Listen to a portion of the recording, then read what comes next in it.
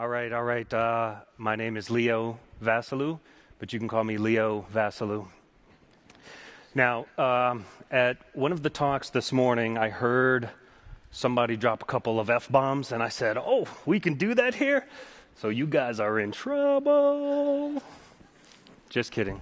So we've got a couple of minutes, talk about a couple of key concepts leading into a talk that Dawn and I are giving here in a couple hours about observability, designing observable systems, which I won't spoil too much, but it's going to be pretty cool. As far as this talk, though, the two concepts I want to load in, if you will, are change and Simpson's paradox. So, the first question I have for everyone in the room is, very simply, please give me the length, width, and height dimensions of the ice cube from which this puddle of water came.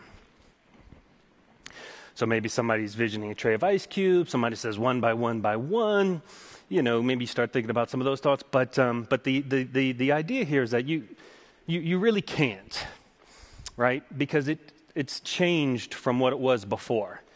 It actually came from a big-ass glacial-size ice cube in this beautiful lake island in Russia, right? To reinforce, though, please now tell me how much milk did it take to make this cake? It's a trick question because I use cream, right? Then, if you guys remember from your physical science classes, physical change, chemical change, things like that, it's all well and good. But the idea is that it's changed from what it was before. You took some inputs, applied some magical process, and we got some type of output.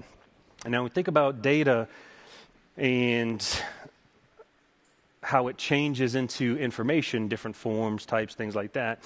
What I'd like for you to retain at this point is that data irreversibly, irrevocably changes into information.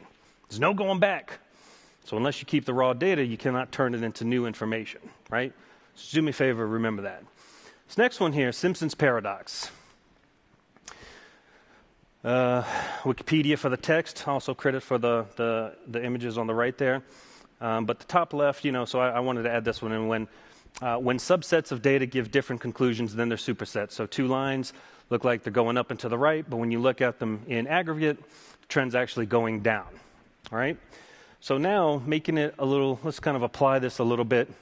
We've got some RUM data from a user base. Here we're looking at a global view, hour of day, 24 hours, so midnight on the left there, all the way to 11 p.m. on the right, noon's in the middle. Looks like peak starts about 3, 4. Folks are waking up, start to use your property. They do whatever it is they do, about 5, 6, 7. They wind down, they go home, because people only buy things at work, right?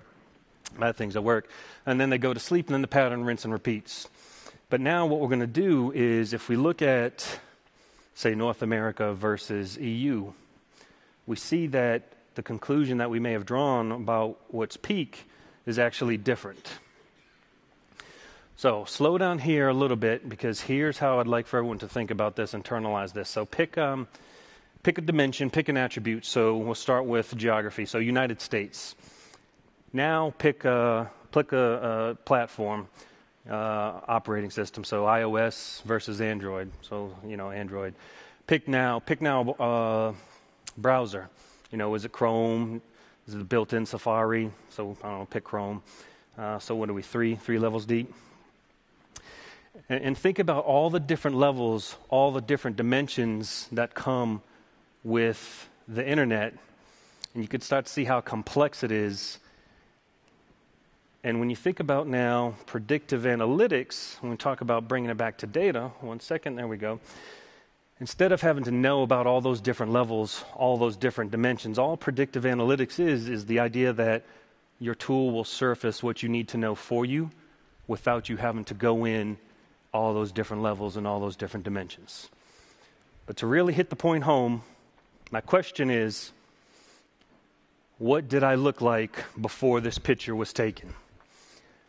And the answer is you really don't know, because I changed from what I was before. And the night did not get much better than there. Thank you very much, everyone. Enjoy the rest of the time at the show.